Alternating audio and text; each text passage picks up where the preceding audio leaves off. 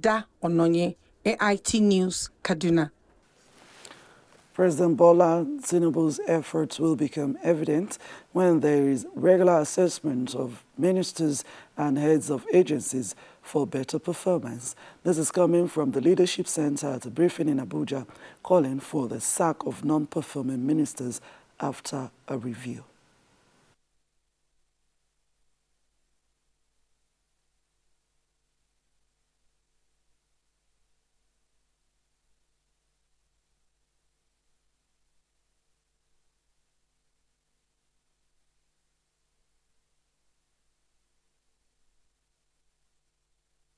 We also have to go in the area of reward system where ministers that have performed should be rewarded. In fact, if I'm Mr. President, any minister that have performed wonderfully well should be given an honor.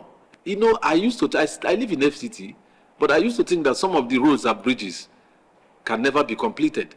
We had a minister last year and last few years. These roads were there. But go to the roads today, you'll be amazed.